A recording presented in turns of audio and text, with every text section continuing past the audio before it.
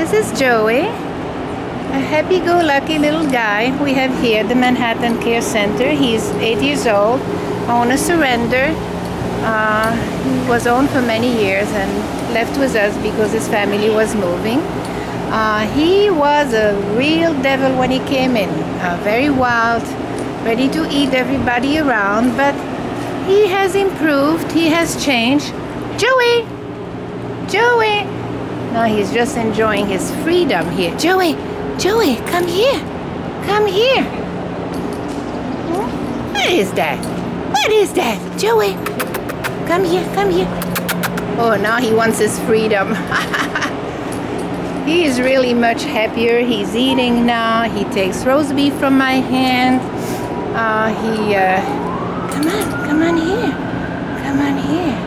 Yeah, he couldn't do that even after a few days he came in. He was really all teeth out.